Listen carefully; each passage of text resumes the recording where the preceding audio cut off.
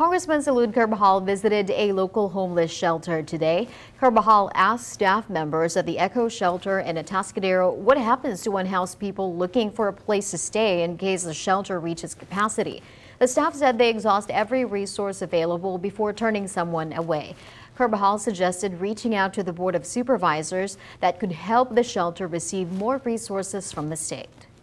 And unless we're able to provide some continuity and sustainability, we're not going to be able to continue to make the type of progress to help these individuals and families leave from being houseless to having permanent housing and the stability that they need to become self-sufficient for themselves, their families, and our overall community.